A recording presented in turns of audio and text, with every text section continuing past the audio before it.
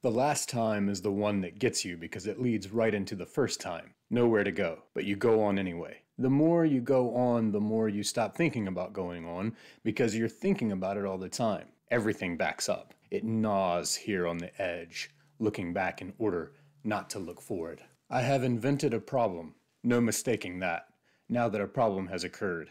I don't want to smooth out a spot. I notice too much. I should let you notice me. Anything can happen in 2 nights, Hatchet Jack said. Or 1 for that matter. Or none.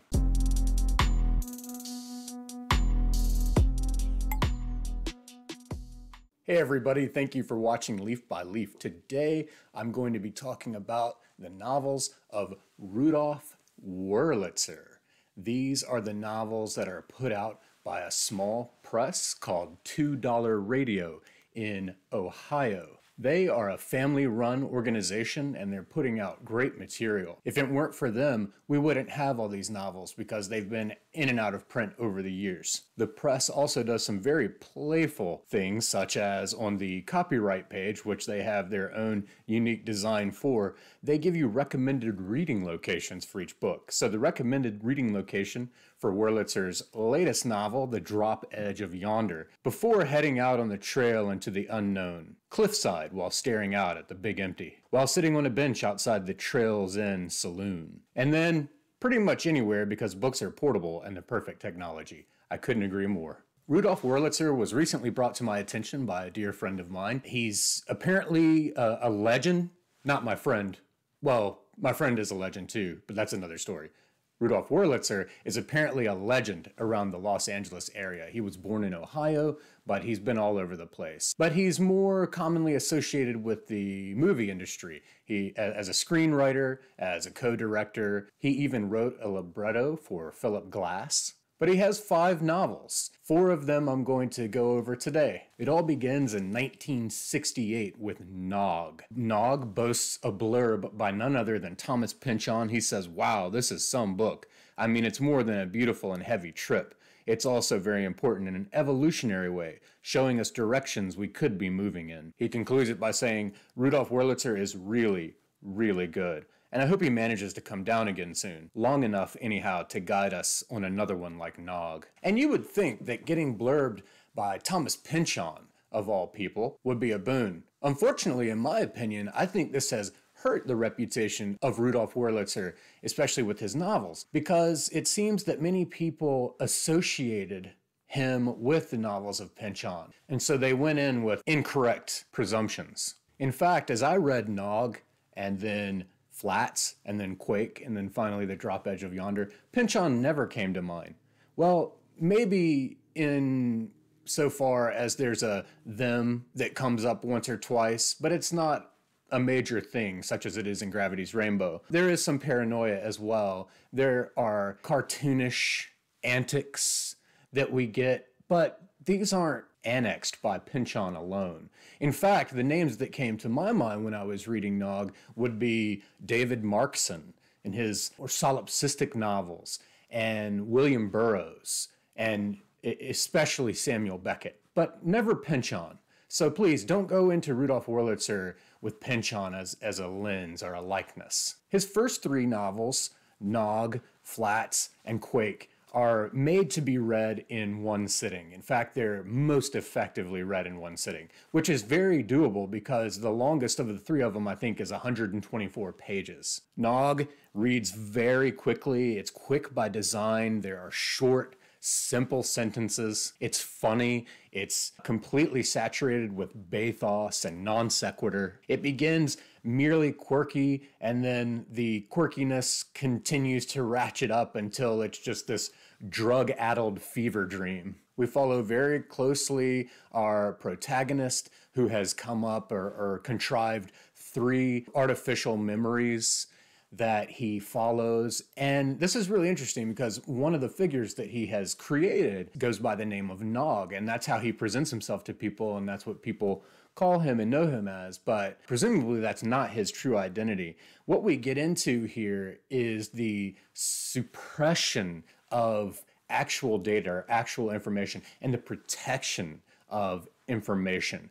as something valuable, as a commodity to be not traded, but to be protective and kept. And this comes out again in Flats. He may be a violent sociopath, or he may just be merely a solipsist. His sense of time is fragmented. His sense of identity is tenuous and merging with his artificial memories. He has loaded his mind with all these lists of rivers, for example, that he utilizes as a means to help suppress real information, real data, sort of like an encryption scheme or something. As this narrative is flying all over the place and reminiscent of some kind of acid trip, I was reminded of the movie Mother, without all the religious symbolism that's in the movie Mother, but the way that it's filmed is very much the way in which we jump around and go headlong through this novel. There's a moment very early on,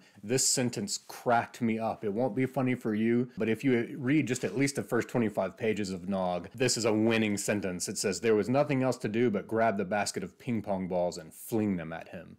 And it's again this sort of non sequitur and bathos where stuff is profound and all these things are happening, but then they just constantly devolve, and it just makes for great fun. You get these really fun sentences like, "The house has been a long hysterical inhale," and "Nothing ever happens when I take 4 more steps." Nog, his first novel, 1968, blurbed by Pynchon. Don't go into this thinking that it's anything like Pynchon. Think more Beckett and Burroughs and Markson, and just have fun. 2 years later, in 1970, he came out with Flats, another 100-page novel, so more of a novella. But with this one, there aren't any chapters. It's one steady stream. It could be in this one that we're getting the same character from Nog. In fact, it could be Nog. It's got that solipsism. It's even more in the vein of Samuel Beckett. What it seems is happening is that he's got all these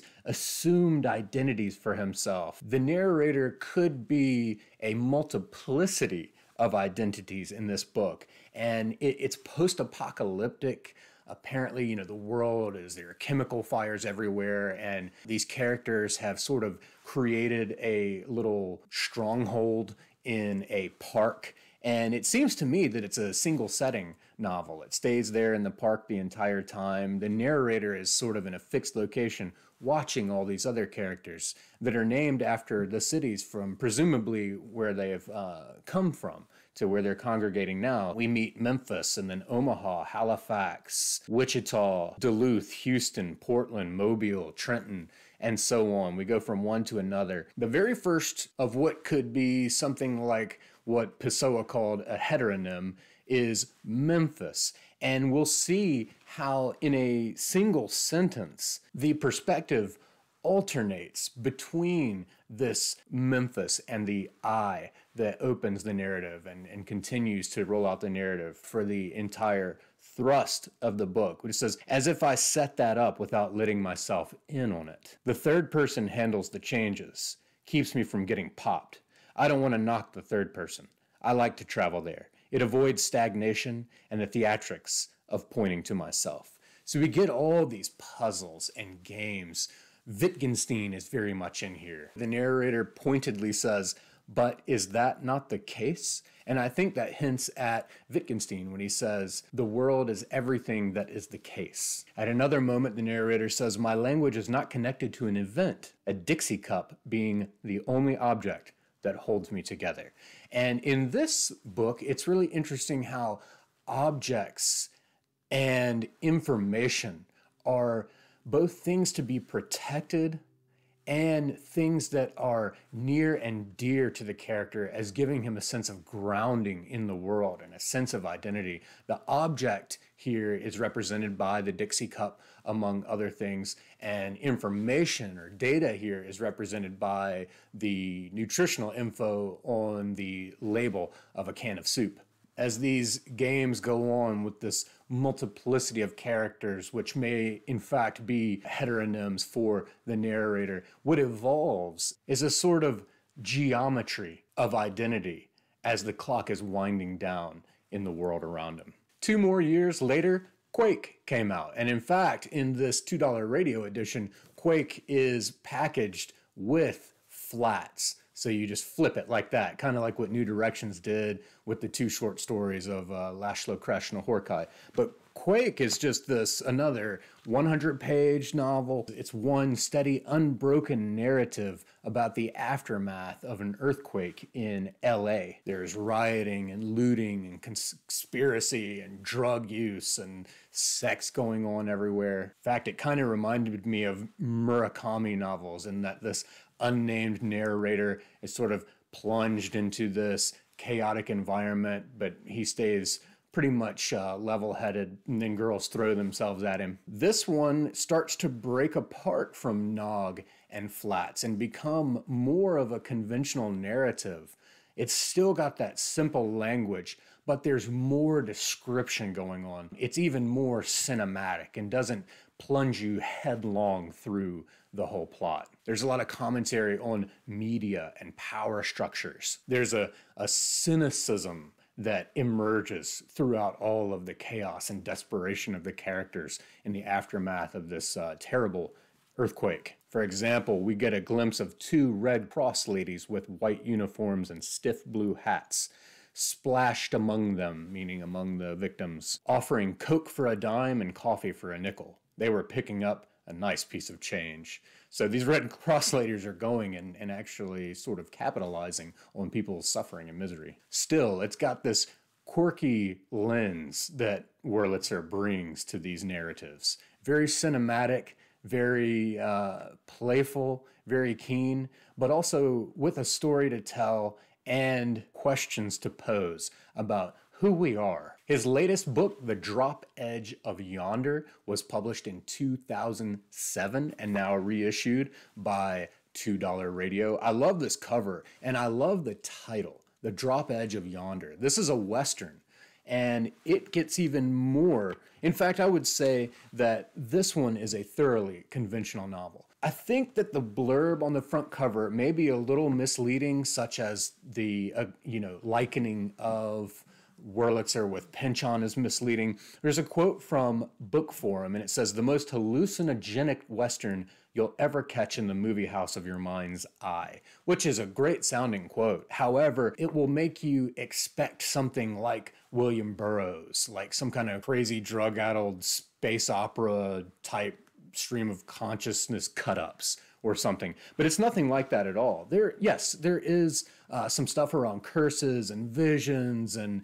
it gets into Native American beliefs and things like that. But I think you'll find that for the most part, it reads fairly conventionally. But that's not to say it's not good. In fact, I found it extremely engaging and I couldn't put it down. I haven't read a lot of Westerns. I've read Larry McMurtry, Cormac McCarthy, but like straight genre Westerns and spaghetti Westerns and stuff like that. I haven't even seen a lot of those types of movies. But this does show us a more mature Rudolph Wurlitzer, not only writing a more mainstream novel, but getting even more cinematic, rounding out the characters. This novel is about 265 pages long instead of just over 100. We get a protagonist whose name is given to us in the very first sentence instead of remaining unnamed or given heteronyms. The sentences are longer and more descriptive, but still in simple language. The pacing is much slower than its predecessors, but that's not to say slow. This is set in the final days of the fur trade. California is a new state. The craze over the gold rush is in full effect. And in fact, what makes all these characters so desperate and in many cases so violent is greed. Greed for that gold. This is a huge comment on America in general. It talks about America's built on business and especially expansion. We're talking a lot about railroad expansion, getting into the business of transportation, things like that, but always showing that ruthlessness and greed are right butting up against the plight for progress. What makes this one a little bit different is this curse that gets put on Zebulon, our protagonist. He's this wild mountain man and outlaw who becomes more and more notorious. But he has this curse put on him right at the beginning of the novel. It says, "From now on, you will drift like a blind man between the worlds, not knowing if you're dead or alive, or if the unseen world exists, or if you're dreaming. 3 times you will disappear to yourself and all that you know, and 3 times you will," and then it cuts off with an M dash. The narrator picks back up. "She said something more, but he, Zebulon, was unable to hear the words as she slowly sank beneath the ice." So we get this curse put on him. It gives us our framework for the thrust of the plot, but then we have this puzzle that's put in there. What was she about to say when she said, 3 times you will disappear to yourself and all that you know, and 3 times you will? And that's exactly what gives us something more to consider as we read through this narrative. And I can say that the ending is very rewarding. It glances back at those opening pages and some key scenes and kind of reminded me of some stuff that you'll see Christopher Nolan do in his movies. They don't go into this thinking that it's like that that it's like one of Nolan's movies all the way through, just to say there's something at the end, or there are a couple things at the end that make you as a reader go, ah, and you just see how clever Rudolph Wurlitzer is. This was apparently originally intended to be a movie, but then was adapted into the novel that we have today. I hope you'll consider checking out some of the work of Rudolph Wurlitzer, and especially these novels from $2 Radio. I thoroughly enjoyed my time reading Wurlitzer.